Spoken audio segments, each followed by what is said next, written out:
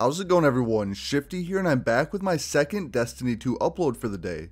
In this one, I have a bit of a PSA that may help you snag a great piece of armor in the future. Before I get into it, if you end up enjoying the video or finding it useful, make sure to like and subscribe.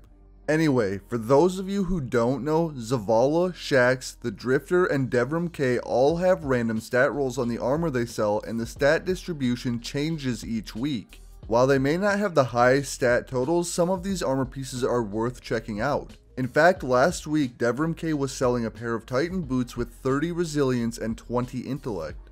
Sure, the total stat roll was only 62 and the other stats weren't great, but if you're looking to make a specific build, then this would be worthwhile for you.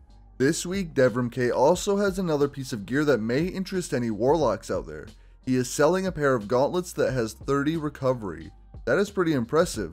With a masterwork and a mod, this pair of gauntlets has 42 recovery. Again, the other stats aren't necessarily great, but this one piece of gear could free up mod slots that you were using for recovery before. Anyway, I wanted to bring this to your attention so that you can check out these 4 vendors each week and potentially grab gear with a good stat roll.